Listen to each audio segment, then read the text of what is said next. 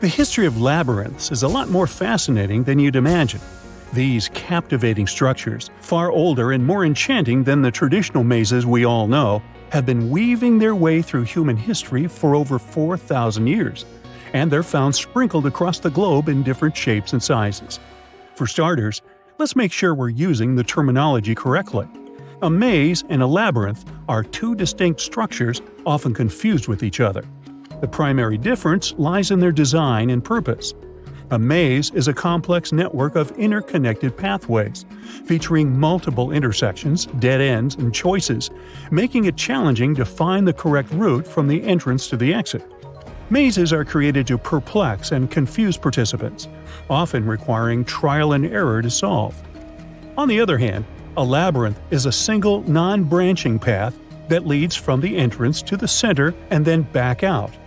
Unlike a maze, there are no intersections or dead ends in a labyrinth. The path may twist and turn, creating a winding journey, but it is continuous, meaning it has only one route to the center and one route back out. Labyrinths serve meditative, spiritual, or calming purposes, and are often found in various cultures and religious traditions. Now, let's get back to history. Sure, those hedge mazes we all know, like the one in Hampton Court, are cool. But did you know they're actually just youngsters in the timeline of mazes? They started popping up in the gardens of the rich and royal folks in Europe only about 600 years ago. On the other hand, labyrinths, with their single twisted, meandering path from the start to the finish, have been around for millennia. Right from the ancient times to our fast-paced modern age, these intricate patterns have been inscribed on rocks, painted on walls, or simply traced in the dirt under our feet. They've been a source of amusement, a tool for introspection, and a symbol of spiritual journey. The common classical and medieval designs of labyrinths are crowd favorites, largely for their aesthetic balance of complexity and compactness. Labyrinths don't really play mind games with you. There are no forks in the path to confusion. Instead, you're invited to simply step in and trust the path to guide you to your goal. Let's take a step back in time to look at the early versions of labyrinths. Neolithic and Bronze Age folks etched these symbols on rocks and pottery, although pinpointing their exact age can be a bit tricky. Similar designs were found on ancient Cretan coins, signifying the famed Labyrinth of Knossos. If that doesn't sound familiar, know that it's connected to a famous ancient tale from Greek mythology, the myth of the Minotaur. It centers around King Minos of Crete and a monstrous creature with a human body and a bull's head. It begins with a terrible curse that affected Minos and his kingdom after he angered Poseidon, the powerful spirit of the sea. You don't want to do that. In his wrath, Poseidon introduced into Minos' household a monstrous creature, half human, half bull, known as the Minotaur. Fearing the beast's uncontrollable and savage nature, Minos commissioned the brilliant architect Daedalus to design and construct an intricate labyrinth beneath his palace in Knossos to imprison the Minotaur. To ensure the Minotaur remained fed, Minos imposed a dreadful tribute on the city of Athens. The third time this tribute was due, the Athenian hero Theseus decided to take matters into his own hands. He volunteered as one of the tributes and sailed to Crete. Upon arriving in Crete, he was given a crucial device, a magical thread that he could unravel while navigating the labyrinth, ensuring he could find his way back after confronting the Minotaur. In the heart of the labyrinth, Theseus encountered the terrifying creature and, using his wit and strength, managed to defeat it. Following the thread, he safely made his way out of the maze and fled. But was this famous labyrinth real? It might have been. Picture this, an expansive maze of underground tunnels, stretching on for nearly 3 miles beneath a stone quarry. This is not just any stone quarry. It's situated on the picturesque Greek island of Crete. Some folks are beginning to think this may have been the real spot for the legendary labyrinth. Now, I know what you're thinking. No, I don't. Anyway, what about the Minoan Palace at Knossos? That place, just 20 miles away, has, for the longest time, been pegged as the home of the labyrinth, thanks to some pretty influential voices.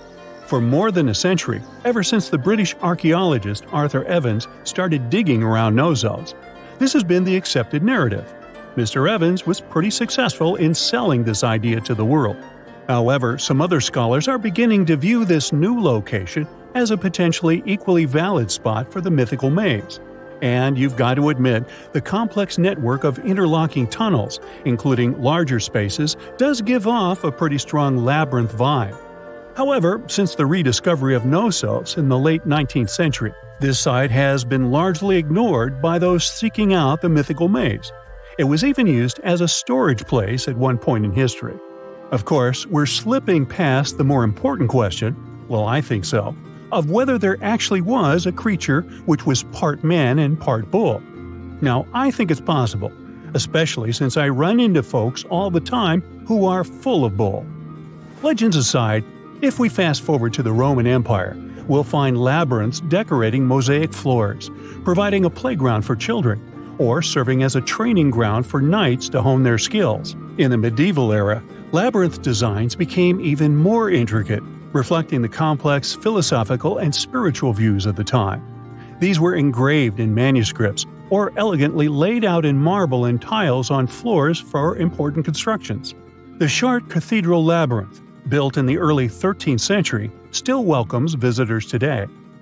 From the late medieval period, labyrinths started popping up on village greens and hilltops in Britain and Germany. Even Shakespeare mentioned them in A Midsummer Night's Dream. These labyrinths, where villagers danced during rustic festivities, are now rare, with only a few remaining in England and Germany. Similarly, rock labyrinths on remote Scandinavian islands, tied to the superstitious practices of medieval folk, add another fascinating chapter to our labyrinthine history. The story gets even more intriguing when we find labyrinths in places like India, Sumatra, Java, and even among the rock art of the American Southwest. The questions of how and when these patterns reach these far-flung locations are still enigmas. By the 19th century, people had spread labyrinths and mazes to all corners of the world, and they evolved to become the fun, family-oriented attractions we know today.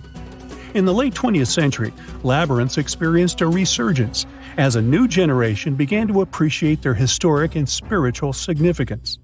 These age-old designs, with their twisty paths inevitably leading to a central goal, invite us for both fun exploration and deep contemplation. As for their purpose, back in the day, labyrinths had some pretty interesting uses. They might have been used as traps for those nasty spirits that folks didn't want hanging around, or maybe as dance floors for special ceremonies. Researchers also found that labyrinths could have many meanings, like a roadmap to a revered ancestor's home, or even a symbolic representation of that ancestor. They found that for some indigenous communities, a labyrinth was a really important symbol, like a lucky charm. Labyrinths can also represent a spiritual journey. As folks walk the winding paths, they might feel like they're getting closer to some sort of enlightenment. Lately, lots of labyrinths have been popping up in places like hospitals and parks. They're often used as a sort of meditative tool. As you wander around, you lose yourself in the twists and turns, forgetting about the outside world, and it helps to quiet down all the noise in your head.